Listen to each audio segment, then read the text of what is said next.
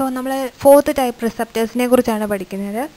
Receptors regulating gene expression അല്ലെങ്കിൽ transcription factors. So ഈ ഒരു റിസപ്റ്ററിന് മറ്റുള്ള 3 റിസപ്റ്റേഴ്സിൽ നിന്നും നല്ല വ്യത്യാസമുണ്ട്. Because it is present inside the cell. സെല്ലിനകത്തായിരിക്കും നമുക്ക് ഈ റിസപ്റ്റേഴ്സ് കാണാൻ പറ്റുക. അതായത് ചിലപ്പോൾ ആ റിസപ്റ്റർ പ്രസൻറ്റ് ചെയ്തിരിക്കുന്നത് എവിടെയായിരിക്കും? സെല്ലിനകത്തായിരിക്കും, ചിലപ്പം ന്യൂക്ലിയസിന് അകത്തായിരിക്കും. സോ ഇങ്ങനെ 2 രീതിയിലായിരിക്കും ഈ റിസപ്റ്റേഴ്സ് നമുക്ക് കാണാൻ കഴിയുക. സോ ഇതിനെ നമുക്ക് 2ആയിട്ട് വേണമെങ്കിൽ ഒന്ന് ഡിവൈഡ് ചെയ്ത് പറയാം. അതായത് type 1 nuclear റിസപ്റ്റേഴ്സും which is located in the cytoplasm. Type 2 nuclear receptors ഉണ്ട് which is present inside the nucleus. Okay, അപ്പം നിങ്ങൾക്ക് ഇവിടെ ഒരു പിക്ചർ കാണാം. അതെന്ന് പറഞ്ഞാൽ ഇവിടെ ഞാൻ എക്സ്പ്ലെയിൻ ചെയ്യാൻ പോകുന്നത് ഗ്ലൂക്കോകോർട്ടിക്കോയിഡിൻ്റെ റിസപ്റ്റേഴ്സിനെ കുറിച്ചാണ്. That is which is present outside the nucleus. അതായത് സെല്ലിനകത്ത് സൈറ്റോപ്ലാസത്തിൽ പ്രസൻറ്റ് ചെയ്ത ന്യൂക്ലിയസിനെ കുറിച്ചാണ്, റിസപ്റ്റേഴ്സിനെ കുറിച്ചാണ് ഞാൻ പഠിപ്പിക്കാൻ പോകുന്നത്, അല്ല പറയാൻ പോകുന്നത്. പക്ഷേ ഓർത്തോളുക, 2 ടൈപ്പ് റിസപ്റ്റേഴ്സ് ഉണ്ട്. ടൈപ്പ് 1 ന്യൂക്ലിയർ റിസപ്റ്റേഴ്സ് ഉണ്ട് which is present in the cytoplasm. അത് ഒരു ടൈപ്പ് ഓഫ് റിസപ്റ്റർ. ആ റിസപ്റ്ററിലായിരിക്കും കൂടുതലും നമ്മുടെ സെക്സ് ഹോർമോൺസ് ഇല്ലേ, ആൻഡ്രോജൻസ്, ഈസ്ട്രജൻ, പ്രൊജസ്ട്രോൺ എന്നൊക്കെയുള്ള സ്റ്റീറോയിഡ് മറ്റേ ടെസ്റ്റോസ്റ്റിറോൺ ഇതെല്ലാം വന്ന് ബൈൻഡ് ചെയ്യുന്നതെന്ന് പറയുന്നത് ഈ type 1 nuclear റിസപ്റ്റേഴ്സിലായിരിക്കും. For example glucocorticoid receptor, മിനറലോകോർട്ടിക്കോയിഡ് receptor, ഇതെല്ലാം ടൈപ്പ് 1 ന്യൂക്ലിയർ റിസപ്റ്റേഴ്സ് ആണ്. Because it is present in the cytoplasm. Type 2 nuclear receptors ഉണ്ട് which is present inside the nucleus. ന്യൂക്ലിയസിന് അകത്തിരിക്കുന്ന receptor. For example thyroid hormones, vitamin A receptors, റെറ്റിനോയിഡിൻ്റെയൊക്കെ receptors ഇല്ല, vitamin A അല്ലെങ്കിൽ thyroid hormone T4, TSH ഒക്കെ ഇല്ലേ. അപ്പോൾ അതിൻ്റെ എല്ലാം receptors present ചെയ്തിരിക്കുന്നത് എവിടെയാണ്? ന്യൂക്ലിയസിന് അകത്താണ്. ഓക്കെ, സോ ആ ഒരു അല്ലെങ്കിൽ ഹോർമോൺ ഡയറക്റ്റ്ലി ന്യൂക്ലിയസിനകത്തോട്ട് അങ്ങ് എൻ്റർ ആയിക്കോളും. ഇവിടെ ഇപ്പം ഞാൻ എക്സ്പ്ലെയിൻ ചെയ്യാൻ പോകുന്നത് ഗ്ലൂക്കോകോർട്ടിക്കോയിഡ് റിസപ്റ്റേഴ്സിനെ കുറിച്ചാണ്. അതായത് GR റിസപ്റ്റർ. ഓക്കെ, ഗ്ലൂക്കോകോർട്ടിക്കോയിഡ് റിസപ്റ്ററിനെ കുറിച്ചാണ് എക്സ്പ്ലെയിൻ ചെയ്യാൻ പോകുന്നത്. സോ ഫസ്റ്റ് ഞാൻ ആ റിസപ്റ്ററിനെ കുറിച്ചാണ് എക്സ്പ്ലെയിൻ ചെയ്യാൻ പോകുന്നത്. നിങ്ങളൊന്ന് ശ്രദ്ധിച്ച് നോക്കുക. ഇതിനകത്ത് നിങ്ങൾക്ക് ഈ റിസപ്റ്ററിനകത്ത് ഉള്ള സ്ട്രക്ചേഴ്സിനെ കുറിച്ച് ഫസ്റ്റ് നോക്കാം. നിങ്ങൾക്ക് ആദ്യം ഒരു കാർബോക്സിൽ ഗ്രൂപ്പ് കാണാൻ പറ്റും, COOH എന്നുള്ളൊരു ഗ്രൂപ്പ് അല്ലേ. സോ അതാണ് ഒരു ടെർമിനൽ എന്ന് പറയുന്നത്. അടുത്തതെന്ന് പറയുന്നത് NH2 അമിനോ ആസിഡിൻ്റെ ഒരു ടെർമിനലും കാണാൻ പറ്റും. നിങ്ങൾക്കത് മിക്ക റിസപ്റ്റേഴ്സിനും നമ്മളെ G പ്രോട്ടീനകത്തും ഉണ്ടായിരുന്നു 2 ടെർമിനൽ അല്ലേ. മറ്റേ ഇൻട്രാസെല്ലുലറും എക്സ്ട്രാ സെല്ലുലറായിട്ട് 2 ഡൊമൈൻ. അതുപോലെ തന്നെ ഇവിടെയും 2 ടെർമിനലുണ്ട്. ഒന്ന് കാർബോക്സിൽ ആസിഡിൻ്റെ, ഒന്ന് അമിനോ ഗ്രൂപ്പിൻ്റെ 2 ടെർമിനലാണുള്ളത്. ഒരു ടെർമിനൽ എന്ന് പറയുന്നത് നമ്മളുടെ ലിഗാൻഡ് ബൈൻഡിങ് ഡൊമൈനാണ്. ലിഗാൻഡ് എന്ന് പറഞ്ഞാൽ ഇവിടെ സ്റ്റീറോയിഡാണ്, കാരണം സ്റ്റീറോയിഡ് റിസപ്റ്റേഴ്സ് ആണിത്. സോ ഒന്നെന്ന് പറയുന്നത് സ്റ്റീറോയിഡ് ബൈൻഡിങ് ഡൊമൈൻ. അതായത് ഈ കാർബോക്സിലിക് ആസിഡ് ഗ്രൂപ്പ് ആ ടെർമിനലിനകത്താണ് എന്ത് വന്ന് ബൈൻഡ് ചെയ്യുന്നത്? സ്റ്റീറോയിഡ് വന്ന് ബൈൻഡ് ചെയ്യുന്നത്. ഒന്നെന്ന് പറയുന്നത് DNA ബൈൻഡിങ് ഡൊമൈനാണ്. നമ്മളുടെ ന്യൂക്ലിയസിനകത്തുള്ള DNAക്കകത്ത് വന്ന് ബൈൻഡ് ചെയ്യേണ്ട ഡൊമൈനാണ് ഒരു ഡൊമൈൻ എന്ന് പറയുന്നത്.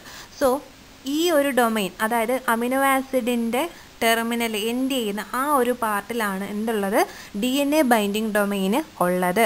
ഓക്കെ, അപ്പം ആ ഒരു ഡൊമൈൻ്റെ ഭാഗത്ത് നിങ്ങൾക്ക് സിങ്ക് ഫിംഗേഴ്സ് എഴുതിയേക്കുന്ന 2 ഒരു പൊക്കം പോലെ 2 കണ്ടോ ഫിംഗേഴ്സ് പോലെ 2 സ്ട്രക്ചർ നിങ്ങൾക്ക് കാണാൻ പറ്റും. Zinc fingers എഴുതിയിട്ടുണ്ടാവും.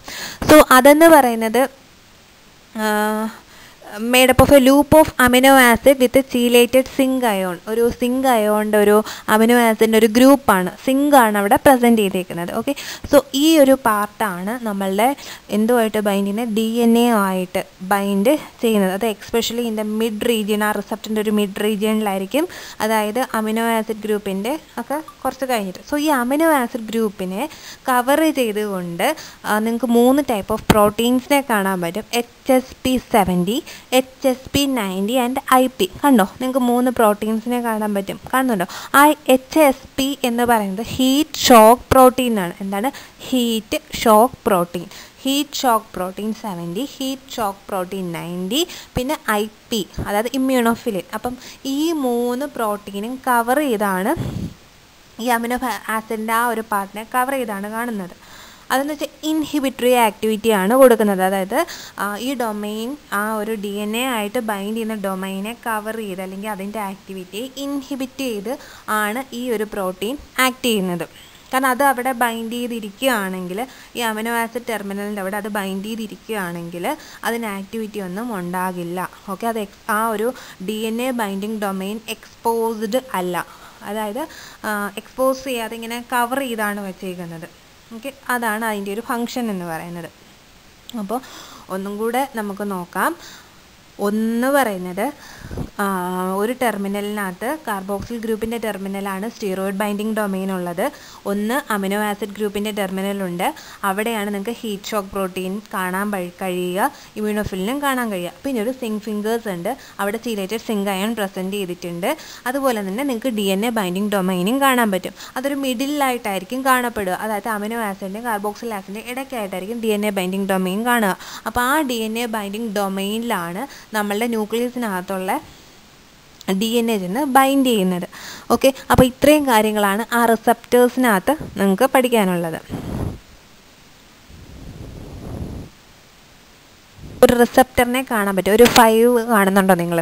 ഒരു റിസപ്റ്റർ, ന്യൂക്ലിയസ്, ഒരു വട്ടത്തി മുട്ട പോലെ അത് ന്യൂക്ലിയസ്. ഓക്കെ, ന്യൂക്ലിയസിൻ്റെ വെളിയിൽ ഒരു 5ൻ്റെ ഷേപ്പിൽ ഇരിക്കുന്ന സാധനം കണ്ടോ? അപ്പോൾ അതാണ് നമ്മളുടെ ഗ്ലൂക്കോകോർട്ടിക്കോയിഡ് റിസപ്റ്റർ എന്ന് പറയുന്നത്. സോ ഇവിടെ ഫസ്റ്റ് സ്റ്റെപ്പ് എന്ന് പറയുന്നത് ഗ്ലൂക്കോകോർട്ടിക്കോയിഡ് സ്റ്റീറോയിഡ്. ആ സ്റ്റീറോയിഡ് ഇവിടെ G എന്നിട്ടിട്ടുണ്ട് കണ്ടോ? സെല്ലിനെ പെനട്രേറ്റ് ചെയ്ത് it enters the cytoplasm.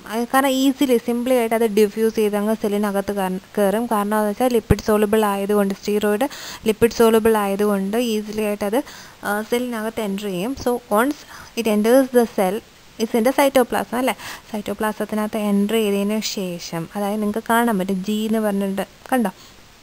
So it bind to steroid binding domain. Steroid binding ഡൊമൈനിൽ ചെന്ന് ആ കാർബോക്സിൽ പാർട്ടിനകത്ത് വന്ന് ബൈൻഡ് ചെയ്തേക്കുന്നത് കണ്ടോ? ഒരു സിലിണ്ടറൽ ഷേപ്പിൽ G എന്ന് എഴുതിയേക്കുന്നത് കണ്ടോ?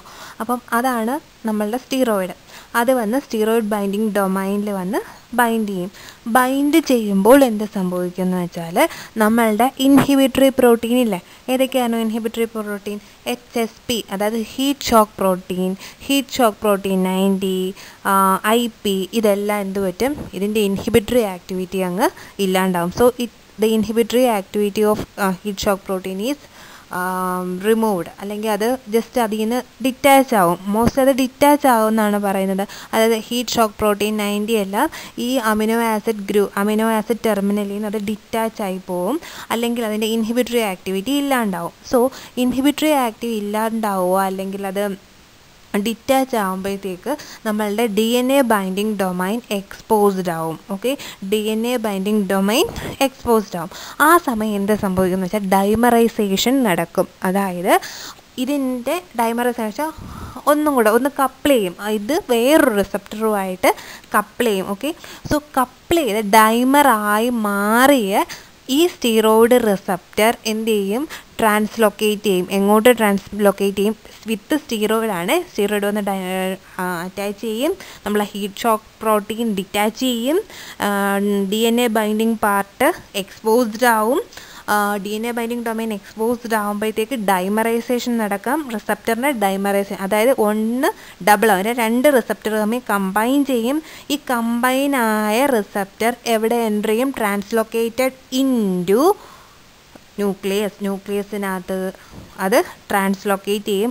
ടു ഏത് പാർട്ടിലോട്ടാണ് ട്രാൻസ്ലൊക്കേറ്റ് ചെയ്യുന്നത്?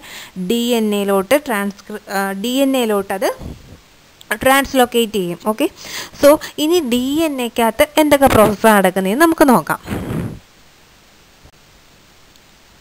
സോ നോക്കിക്കേ, once the dimerized receptor enter into the nucleus, what will happen? So the steroid bound receptor dimer translocate to the nucleus and interacts with the specific DNA sequence called regulate glucocorticoid responsive element within the regulatory region of appropriate genes. അപ്പോൾ glucocorticoid responsive element GRE എന്ന് പറയുന്ന അതിനൊരു enhancer region എന്നും പറയാറുണ്ട്. So ഈ enhancer region അല്ലെങ്കിൽ GRE glucocorticoid responsive element ഈ ഏരിയയിലാണ് ആര് വന്ന് ബൈൻഡ് ചെയ്യുന്നത്? നമ്മളെ DNA ബൈൻഡിങ് ഡൊമൈൻ വന്ന് ബൈൻഡ് ചെയ്യുന്നത്. ഓക്കെ, ആ ഒരു ഡൊമൈൻ വന്ന് അവിടെ ബൈൻഡ് ചെയ്യുമ്പോൾ അവിടെ നിന്ന് എന്തുണ്ടാവും? Pre mRNA, formation of pre mRNA ഉണ്ടാവും. ഓക്കെ, പ്രീ mRNA ആണ് ഉണ്ടാകുന്നത്. സോ ആ പ്രോസസ്സിനെ നമുക്ക് ട്രാൻസ്ക്രിപ്ഷൻ പ്രോസസ്സ് എന്ന് പറയാം. അതായത് mRNA ഉണ്ടാകുന്ന പ്രോസസ്സ്, പ്രീ mRNA mRNA ഉണ്ടാകും. സോ ഈ mRNA അവിടുന്ന് ഈ ട്രാൻസ്ക്രിപ്ഷൻ പ്രോസസ്സ് വഴി mRNA ഉണ്ടാകുന്ന ഈ mRNA it comes out from the nucleus and bind with ribosomes. Ribosomes നിങ്ങൾക്കറിയാം, നമ്മളുടെ സെല്ലിനകത്തുള്ളതാണ് റൈബോസോംസ്. ഈ mRNA റൈബോസോംസുമായിട്ട് കമ്പൈൻ ചെയ്യും. ട്രാൻസ്ലേഷൻ പ്രോസസ്സാണ് അവിടെ ടേക്ക് പ്ലേസ് ചെയ്യുന്നത്. ഓക്കെ, ഒന്ന് ട്രാൻസ്ക്രിപ്ഷൻ പ്രോസസ്സ്, രണ്ടാമത്തേന്ന് പറയുന്നത് ട്രാൻസ്ലേഷൻ പ്രോസസ്സാണ്. അതായത് mRNA combines with ribosomes and their by producing പ്രോട്ടീനെ ഉണ്ടാക്കുക. ഈ പ്രോസസ്സിനെയാണ് എന്തെന്ന് പറയുന്നത്? ട്രാൻസ്ലേഷൻ പ്രോസസ്സ് എന്ന് പറയുന്നത്. ഈ പ്രോട്ടീനാണ് modification of various cellular function inside the cell. എല്ലാ സെല്ലുലാർ ഫങ്ഷൻസിനെയും ആ പ്രോട്ടീൻ മോഡിഫൈ ചെയ്യും. അപ്പോൾ ഇത്രയും കാര്യങ്ങളാണ് റിസപ്റ്റർ റെഗുലേറ്റിംഗ് ജീൻ എക്സ്പ്രഷനകത്ത് നടക്കുന്നത്. Okay, transcription process, translation process. Okay, അത് മറന്നു പോകരുത്. ഓക്കെ, അപ്പോൾ ഇത്രയും കാര്യങ്ങളാണ് നമ്മളുടെ റിസപ്റ്റേഴ്സ് റെഗുലേറ്റിംഗ് ജീൻ എക്സ്പ്രഷനകത്ത് പറയുന്നത്. അപ്പോൾ ഒന്നും കൂടെ നമുക്കൊന്ന് റിവൈൻഡ് ചെയ്യാം. ഈ ഒരു റിസപ്റ്റർ എന്ന് പറയുന്നത് രണ്ട് ടൈപ്പ് റിസപ്റ്റേഴ്സ് നിങ്ങൾക്ക് കാണാൻ പറ്റും. ഒന്നെന്ന് പറയുന്നത് ടൈപ്പ് 1 ന്യൂക്ലിയർ റിസപ്റ്റേഴ്സും ടൈപ്പ് 2 ന്യൂക്ലിയർ റിസപ്റ്റേഴ്സും ഉണ്ടാവും. ടൈപ്പ് 1 ന്യൂക്ലിയർ റിസപ്റ്റേഴ്സ് എന്ന് പറയുന്നത് നമ്മളുടെ സെക്സ് ഹോർമോൺസിൻ്റെ ആയിരിക്കും. Especially androgen, oestrogen, progesterone, glucocorticoid receptors അല്ലെങ്കിൽ മിനറലോകോർട്ടിക്കോയിഡ് റിസപ്റ്റേഴ്സ് ആയിരിക്കും സൈറ്റോപ്ലാസത്തിൻ്റെ റിസപ്റ്റർ ഉള്ളത്.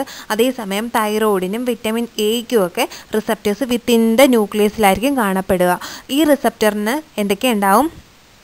ഒരു കാർബോക്സിൽ ഗ്രൂപ്പും ഒരു അമിനോ ഗ്രൂപ്പും ഉണ്ടാവും. കാർബോക്സിൽ അവിടെയാണ് സ്റ്റീറോയിഡ് ബൈൻഡിങ് ഡൊമൈൻ ഉള്ളത്. ഒരു മിഡിൽ പാർട്ടിലായിട്ട് DNA ബൈൻഡിങ് ഡൊമൈൻ ഉണ്ടാവും. പിന്നെ ഒരു സിങ്ക് ഫിംഗേഴ്സ് ഉണ്ടാവും. സിങ്ക് ഫിംഗേഴ്സിനകത്ത് ചീലേറ്റഡ് സിങ്ക് പ്രസൻറ്റ് ചെയ്തിട്ടുണ്ടാവും വിത്ത് അമിനോ ആസിഡ്സ്. പിന്നെ ഒരു അമിനോ ആസിഡ് ബൈൻഡിങ് ഡൊമൈൻ ഉണ്ടാവും.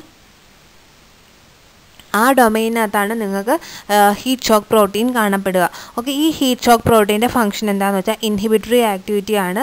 അതെന്ന് പറയുന്നത് നമ്മളുടെ DNA ബൈൻഡിങ് ഡൊമൈനെ ഇൻഹിബിറ്റ് ചെയ്തുകൊണ്ടോ അല്ലെങ്കിൽ അതിനെ എക്സ്പോസ് ചെയ്യാതെ കവറപ്പ് ചെയ്യുക എന്നുള്ളതാണ് അതിൻ്റെ മെയിൻ ഫംഗ്ഷൻ എന്ന് പറയുന്നത്. സോ വെൻ എ ഗ്ലൂക്കോകോർട്ടിക്കോയിഡ് അല്ലെങ്കിൽ steroid binds the steroid binding domain, this heat shock protein will detach from the amino acid group. അതായത് ആ ഒരു റിസപ്റ്ററിൽ നിന്ന് അത് ഡിറ്റാച്ച് ചെയ്യാം അല്ലെങ്കിൽ അതിൻ്റെ ഇൻഹിബിറ്ററി ആക്ടിവിറ്റി അതിന് നഷ്ടപ്പെടും. സോ ഡിറ്റാച്ച് ചെയ്യുമ്പോൾ ons the glucocorticoid ons the heat shock protein is detached from the റിസപ്റ്ററിൽ നിന്ന് ഈ ഹീറ്റ് ഷോക്ക് പ്രോട്ടീൻ ഡിറ്റാച്ച് ചെയ്ത് കഴിഞ്ഞാൽ പിന്നെ അതിൻ്റെ ഇൻഹിബിറ്ററി ആക്ഷൻ അവിടെ നടക്കുന്നില്ല. സോ എന്ത് സംഭവിക്കും? ഡൈമറൈസേഷൻ ഉണ്ടാകും.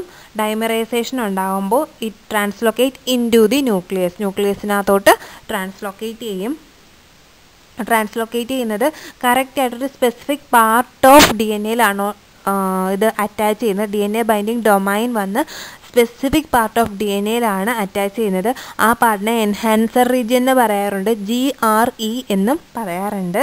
സോ ഈ ഒരു പാർട്ടിൽ എന്ത് പ്രോസസ്സ് നടക്കും? ട്രാൻസ്ക്രിപ്ഷൻ പ്രോസസ്സ് നടക്കും. അതായത് RNAന്ന് DNA പ്രീ mRNA ഉണ്ടാകും. ഓക്കെ, DNAന്ന് RNA ഫോം ചെയ്യും. അതായത് ഫ്രം ആദ്യമേ പ്രീ mRNA ഉണ്ടാവും, പിന്നെ mRNA ഉണ്ടാവും. This process is called transcription process. Then mRNA combine with ribosomes. ആ പ്രോസസ്സിനെ നമ്മൾ ട്രാൻസ്ലേഷൻ പ്രോസസ് എന്ന് പറയും. ആൻഡ് ഫോംസ് പ്രോട്ടീനെ ഉണ്ടാകും. So protein will cause some modification of cellular function in the cell. അപ്പോൾ ഇത്രയാണ് നമ്മളുടെ ഫാക്ടേഴ്സ്.